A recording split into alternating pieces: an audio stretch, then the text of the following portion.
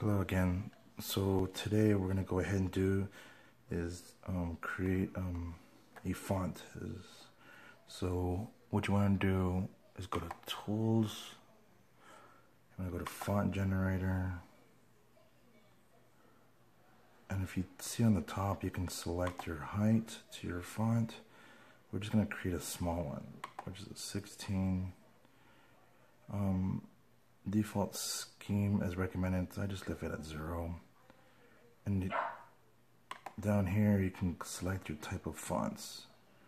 So I'm just going to keep it normal, which is the Microsoft Sans, what it already has, and your font name.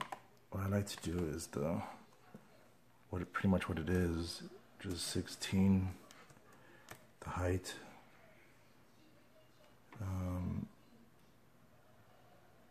And then it's a Microsoft Sans. A brief description. Then you go to generate font, and then you pick your location where you want to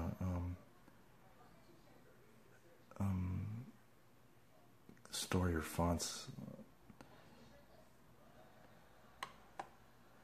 I have mine on my desktop. I have mine under pictures, and just go here and do the same thing.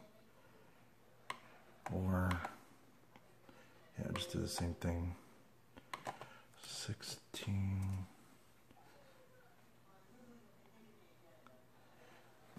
Age.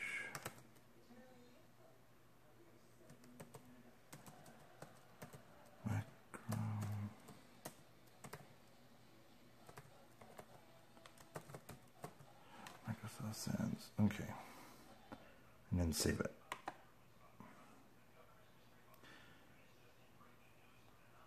Font finished. Click OK. And you can click on the X. Done. So you've created a font. Later on down the road, you're going to see, and it says add the generated font. Yeah, you want to add it to your system here. And later on, you'll end up creating other fonts. And then sometimes you don't like the fonts, or you want to go smaller. Then you're gonna have to go to the previous video, what we did in making this screen here, this picture here, and just change it off in the beginning. First of all, it makes it easier. So you pretty much have to think ahead of time what you want on your screen. It makes it easier to generate the fonts and font design that you're wanting here. And that's it. And you have a good day.